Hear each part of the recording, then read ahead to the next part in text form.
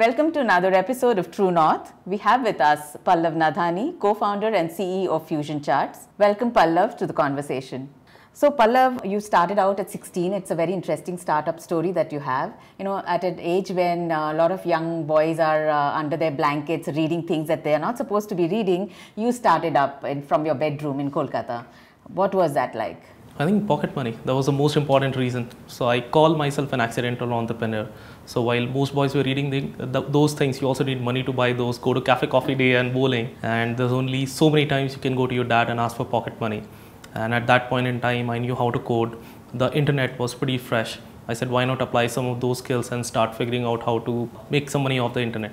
So the entire saga started from there. How much money did you make at the first time? Actually, this is not a product that I had built earlier. So I was writing for a website called ASP Today, and they would pay $1 a word. So I tried writing an article which was very long, but they capped it to 1,500 words. So that was $1,500 for the first check. And then how did this FusionCharts happen? So once I published that article, which was about data visualization itself, a lot of readers got back to me and said, hey, you know what, why don't you add this feature for me or make this modification? And a bunch of them were willing to pay.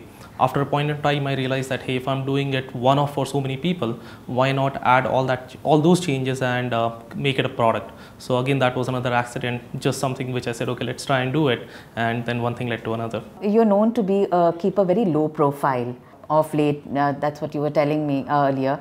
And do you think that helps an entrepreneur? So I think two parts to that low profile. One is just getting off all the social media like Facebook, WhatsApp, which is a major distraction, more so because of the fact that you get so many notifications and you get the itch to look at all of them.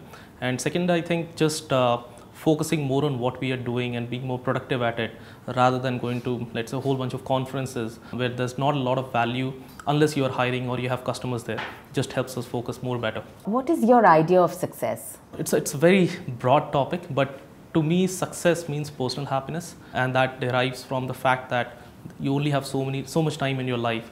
You want to build things which people want. You want to work with great people. While you're doing this, you want to have fun.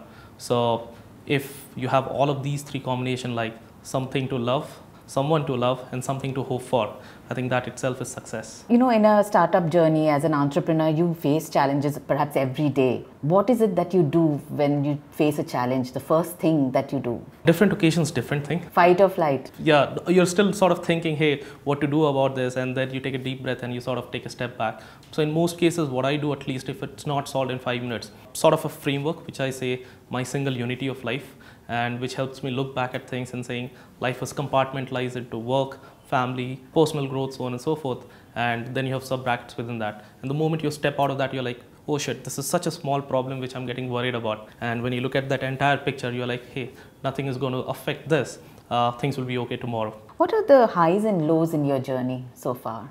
Oh, so many of them. I think the highs would be customers telling us about the good products that we have built. We had an occasion where we found photo of Barack Obama using our product for real. Wow. So that was a super high. Then team members building products and releasing when I'm out for vacation. That's a great high because it means we have created very capable teams. Lows are when obviously we fail on our deadlines or execution. Lows are when good people leave for reasons we could not control or we could not fix. Lows are when entire team in Bangalore also left at a point in time. So those are some of the different lows that I can remember of right now. What's the first thing you do when those lows? How do you react? Do you sulk? What do you do? I think I've gotten a little more aware of that. So I just go and self-reflect that, hey, what happened? Why did it happen? Could we have done something to solve it? It was not something we could control. I'm like, okay, just a way of life, deal with it, absorb it, swallow it with a bitter pill.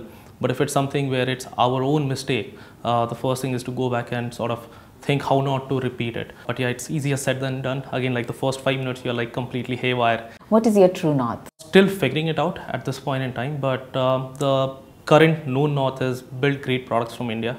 So I've been a product person my entire life. I appreciate good products, whether software or physical goods. And unfortunately from India, we have not created many global products. So at least in my life, can I create one more great product from India?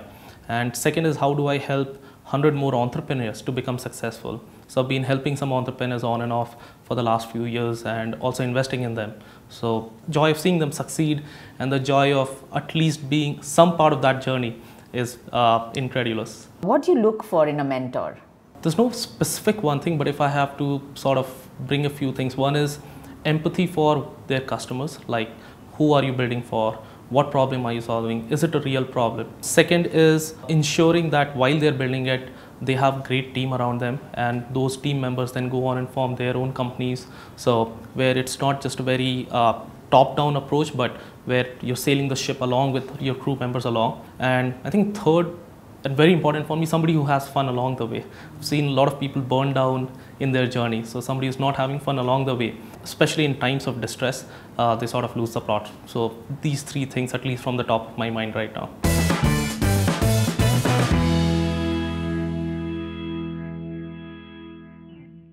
What has entrepreneurship taught you?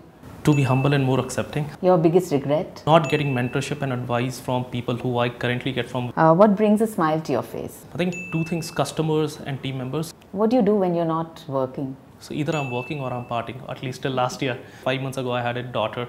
So now it's work or playing with her. Bootstrapped or funded? Mine is bootstrapped, so obviously there's a bias towards it, but not all businesses can be bootstrapped. So I don't think this itself should be a starting choice for an entrepreneur. And your favorite book? No definite one, but if I have to pick a few books, The Hard Things About Hard Things, then Only the Paranoid Can Survive, The Self-Illusion. Thank you so much, Pallav, for joining us. It was a wonderful conversation. Thank you for hosting me, Dipti.